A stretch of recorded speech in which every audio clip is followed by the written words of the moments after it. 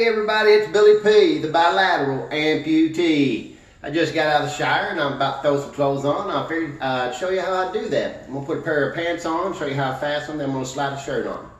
That way you can see how I do that. And again, I'm using these prosthetics and they work off my bicep and tricep muscle, spinning, opening and closed. So I'm going to do this for you. I already got my pants ready. Alright, here we go.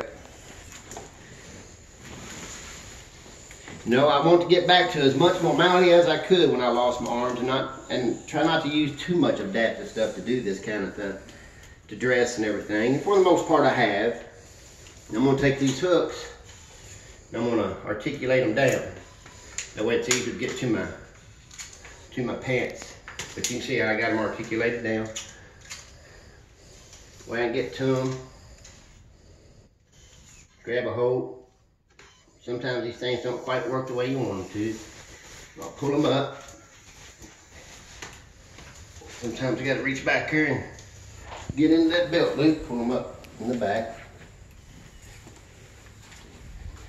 There we go, got the pants on. And you can see with these bent like that, it's a whole lot easier to get down here to get to the zipper and fasten them. But here we go, zip them up a little bit. I try not to get myself too out of whack doing this. There's the zipper. All right, and to fasten, I'm going to use a piece of string, just tied in a loop. It took me a while to learn how to do this. Ooh, a little caught there. I'm going to put that right in there. How'd you come up with the string idea? Well, you know, in the beginning, I had one of the biggest problems was fastening my pants with a string. I mean, at all. And then I just went to a buddy's house of mine to get my pants fastened one day, and I just happened to have a string sitting on the coffee table, and it just popped into my mind on how to do this. But I'll take the string, run it through, I'll wrap it around the button, hold it with my right, grab the string, I'll put it on the doorknob, I'll just grab my pants right here. Oh. That don't come off the doorknob. It usually don't happen, but it did. Let me do it this way. I just grab my pants right here and pull this way, and it pulls that button right up through there. Take it off, good to go. Let me finish zipping these up a little bit.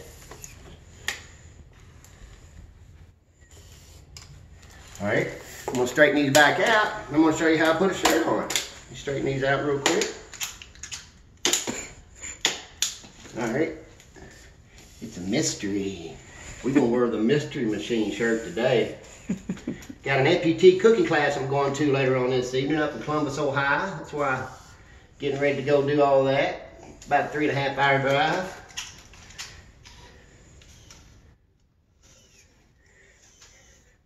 Sometimes this takes just a little bit longer.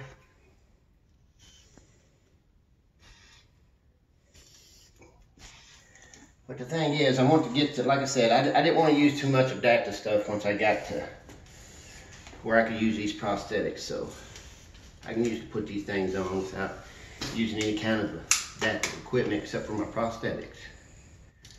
Here we go. There's one in there. There's the other. Get it all pulled back here. Pull it back over the elbows. It's always easier if you gotta make sure it's over the elbows there. And I'll grab it and see how I grab the back of it with my hook.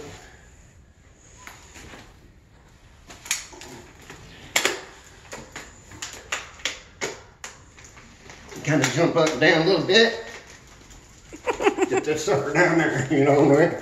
There we go. But ladies and gentlemen, that's how this amputee gets his butt dressed in the morning. Remember, where there's a will, there's a way. Stay you, stay positive, and be safe, my friends. Later.